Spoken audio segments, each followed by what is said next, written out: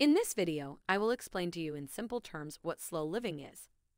This video will help you understand what slow living is in a nutshell and prepare yourself in your slow living journey.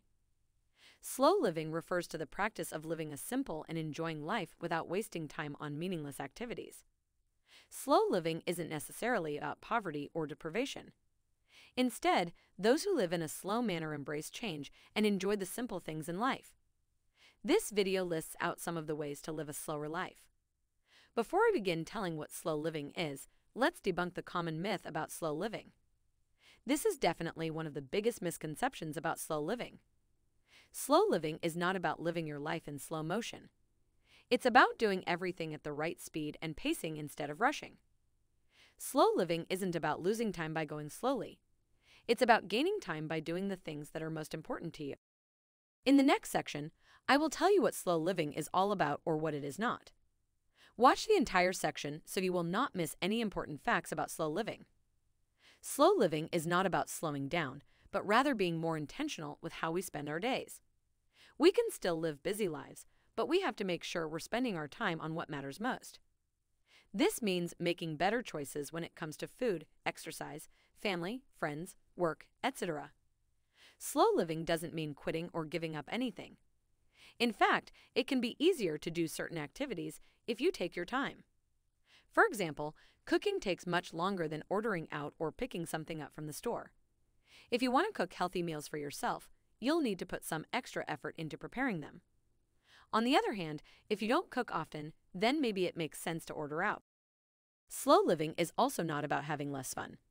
Sure, there are times when you may choose to do things slower because they're more meaningful. However, this shouldn't stop us from enjoying ourselves. Instead, slow living should help us enjoy life even more by being in the present in everything you do. Slow living is about taking care of yourself. When we slow down, we give ourselves the chance to appreciate who we are and where we are in life. We can focus on the good things we've done as well as the things we haven't yet accomplished. Please support my channel by clicking on the subscribe and like button. Slow living is about finding balance. Too many people think that slow living means being lazy. But slow living is really about finding balance between work and play. You don't have to completely cut back on your career to practice slow living.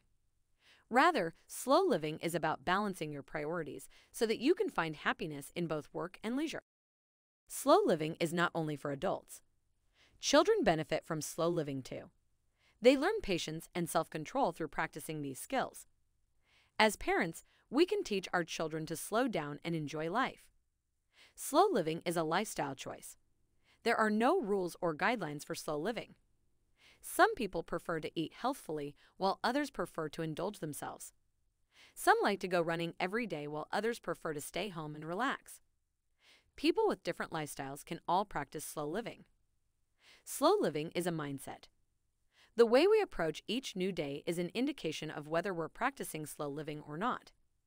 If we rush around trying to get everything done before we leave the house, then we aren't practicing slow living. However, if we wake up early and decide to spend the rest of the day relaxing, then we're practicing slow living. Slow living may not be for everyone, but for the most part, it can be applied in what we do. It takes the chaos out and brings back order in our life.